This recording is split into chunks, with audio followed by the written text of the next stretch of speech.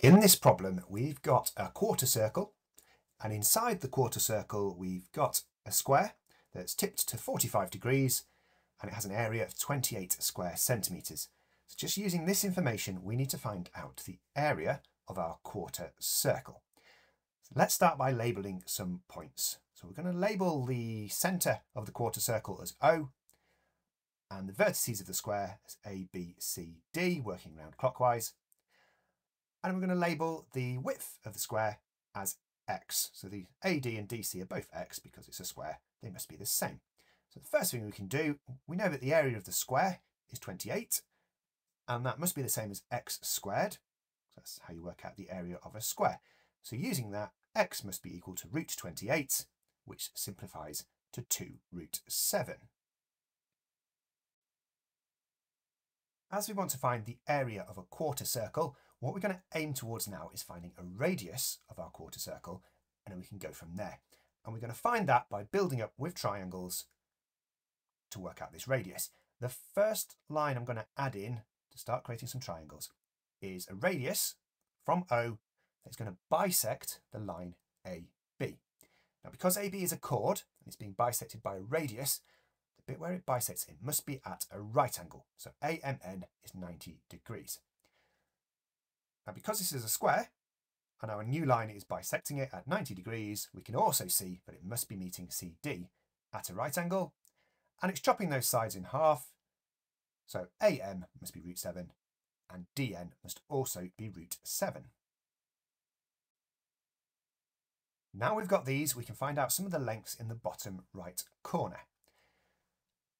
If we look at the triangle DCO, we know it's a right angle because this is a quarter circle, so the angle DOC must be 90 degrees.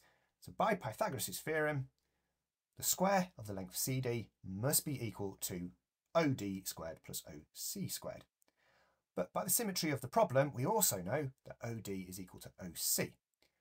So replacing CD with 2 root 7, replacing OC with OD, we get that the square of 2 root 7 is equal to 2 times the square of OD.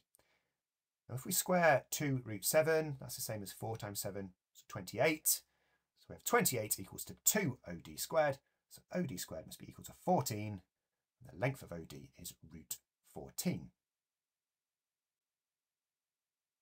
We can now use this to find the length of ON, because we've got another right angle triangle there, OND, with the right angle at N. So ON must be equal to the square root of the square of OD minus the square of DN. It's minus because ON isn't the hypotenuse, OD is. Well, we know that OD is root 14, we know that DN is root 7. So it's the square root of 14 minus 7. So ON is equal to root 7. We can now use this to work out the length of OM, our line that we fitted in, because OM is just ON plus NM. NM, as that's right angles to our square, we know that that must be the size of the square, so 2 root 7, and we know that ON is root 7. So the line OM, its total length is 3 root 7. We've now got enough information to get a radius in here. So if I put in the radius OB, we can see that we make a triangle OBM. And we know the sides of these. So OB, as the hypotenuse, is going to be the square root of the square of OM plus the square of BM. Well, OM we've just calculated as 3 root 7. BM is half of the AB edge of the square, so that's root 7. So we've got the square of 3 root 7, add the square of 7, which is 70. So OB is equal to root 70. But we can see very quickly from our diagram, OB is a radius because O is the centre, B is on the circumference. So we can now use our formula for the area of a quarter circle, which is a quarter pi r squared, our normal circle formula.